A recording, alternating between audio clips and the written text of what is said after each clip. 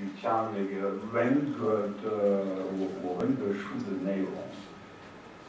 And what matters to me in 20 minutes would be to speak briefly about what leads up to the Cultural Revolution, and then very much talk about 4 different periods. We tend to talk about the Cultural Revolution either as a 3-year period, 66 to roughly 69, or as a sort of, 10-year drama that unfolds. But there are very, very different periods in there. I will talk very briefly about the early years, from 62 to 66. Then I will talk about what I call the red years, 66 to 68, followed by the black years, when the military turned this country into a dictatorship. And then after the death of Lin Biao from September 71 to the very death of the man himself in 76, I will talk about those as the grey years. Grey is not white, not black, it's actually reasonably good. Well, where do we start? Always very difficult for a historian. Maybe February 1956, when Khrushchev, of course, denounces Stalin and the crimes he committed under his reign. Now, Mao sees Khrushchev's attack on Stalin as an attack on himself. Not only that, but 2 years later, Khrushchev proposes the notion of peaceful evolution, which Mao sees as a betrayal of the true principles of revolutionary communism. Now, I don't know what Mao thought.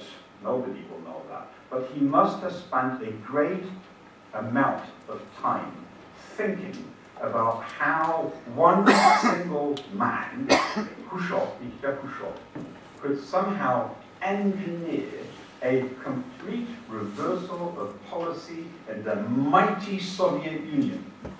If Stalin has been able to defeat Hitler and the Nazis, invade half Europe, and one man in 1956 completely undermines his entire legacy. How? Mao must have thought that there was something not so much with capitalists, who had been overthrown already in 1917, but something to do with capitalist ideas.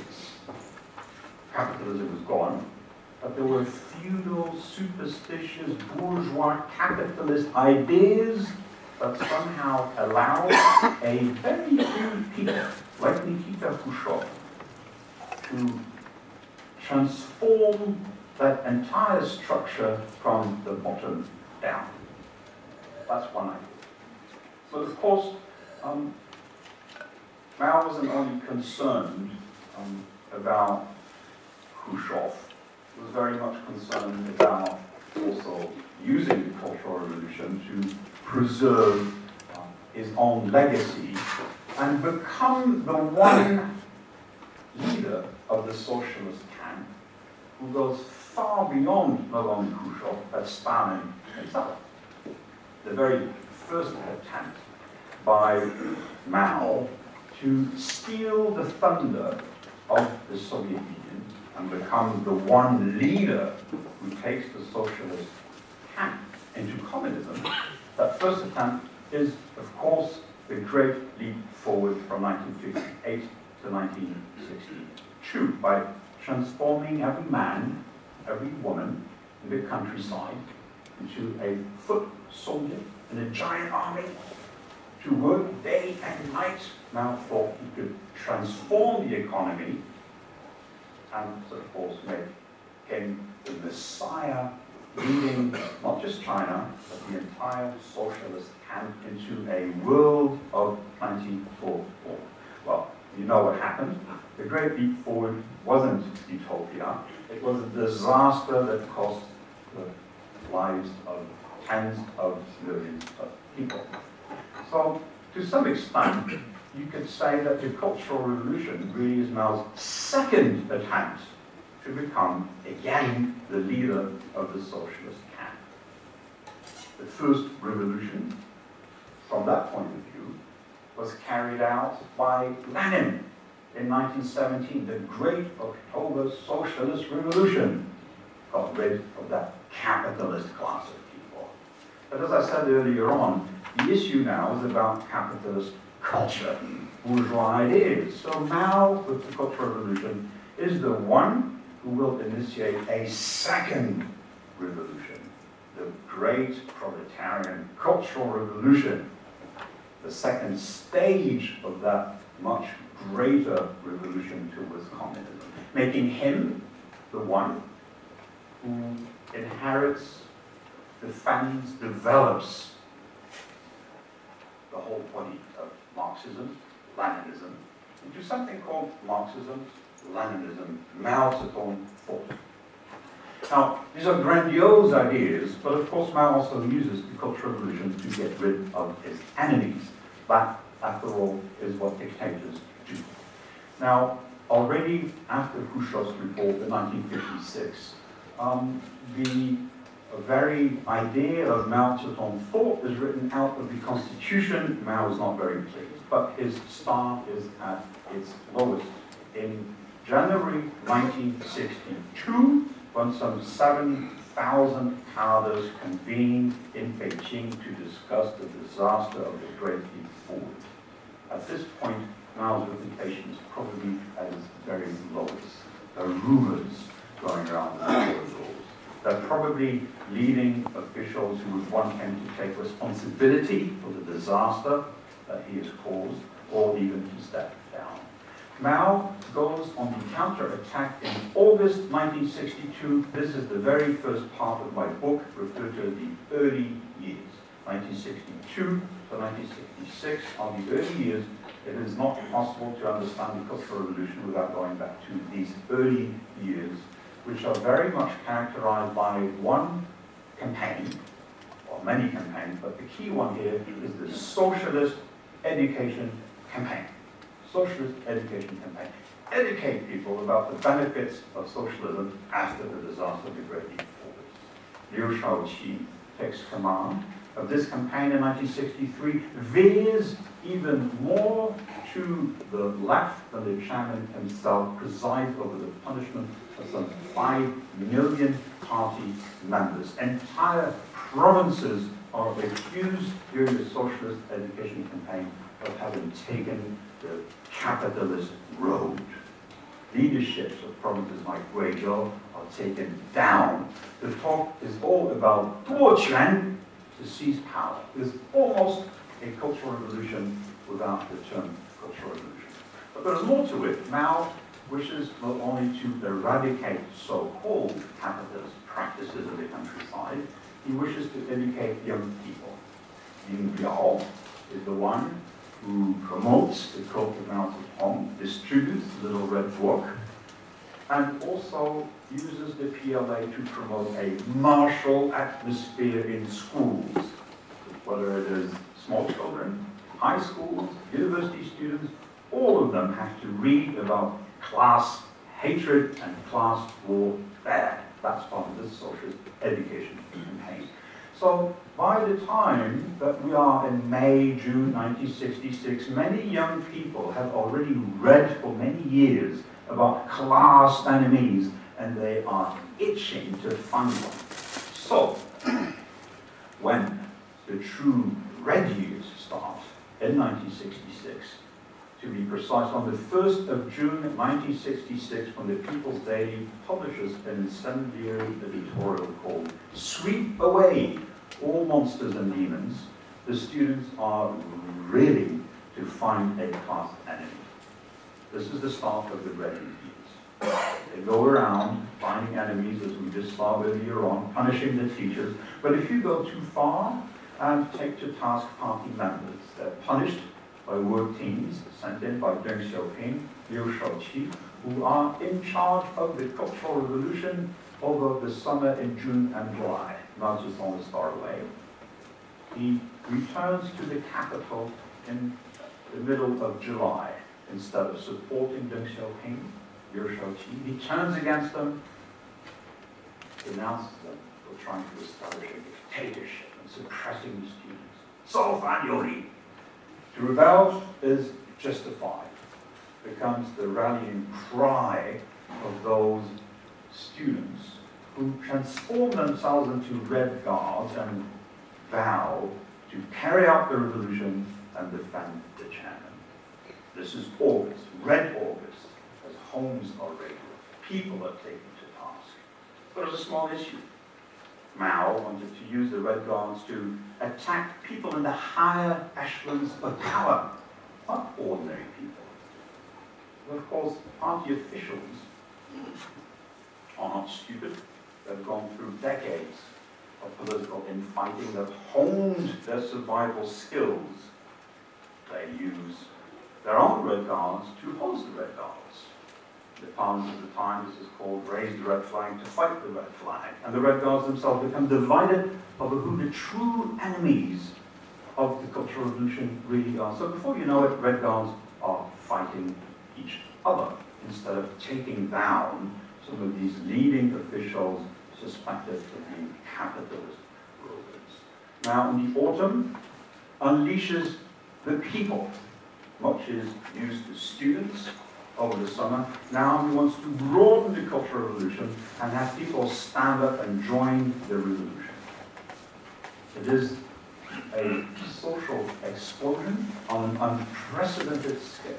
As ordinary people all of a sudden are allowed to stand up and denounce the local power or make a complaint to somebody up in Beijing. People can travel, print, criticize, attack anybody inside the party. And many are very discontented about communism. But here too there is a problem.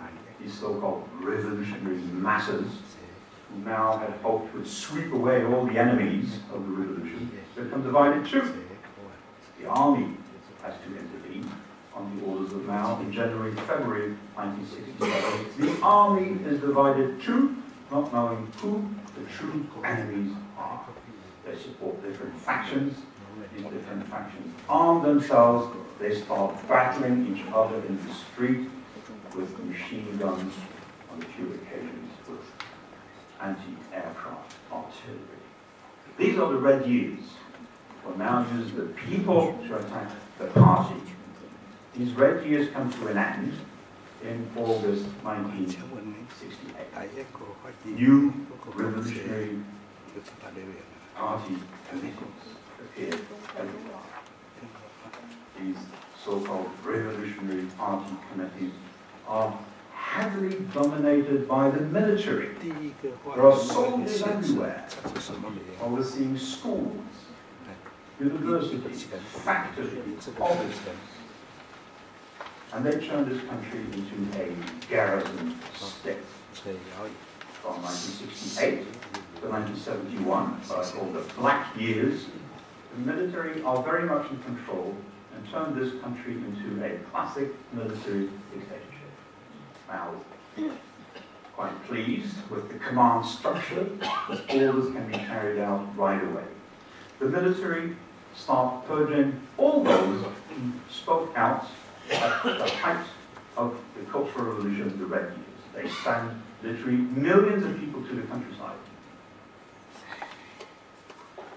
including, of course, all the students who actually expressed their faith in Mao in those Red Years. Not only that, but once millions have been sent away to the countryside to be re-educated by the parents, the Revolutionary Party committees start a nationwide witch hunt. The talk is no longer, there's a clock over there. The talk is no longer about capitalist roaders or bourgeois elements. It's about traitors, spies, renegades. Special committees are set up to examine the alleged enemy links of ordinary people and party members alike. In a city like Shanghai, hundreds of thousands of people are harassed by this campaign. Some 5,000 are literally hounded to their deaths. In Guangdong, one scholar puts the death toll at 40,000. The heart of darkness is probably in Inner Mongolia. Some 800,000 people are arrested, imprisoned, interrogated, denounced in mass meetings, many of them tortured. The vast majority of the victims are Mongols, although they only constitute about 10% of the population in Inner Mongolia.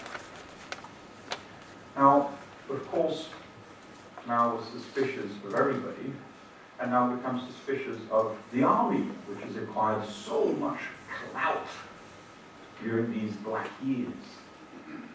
Whoever controls the army can turn it against number one, the chairman himself.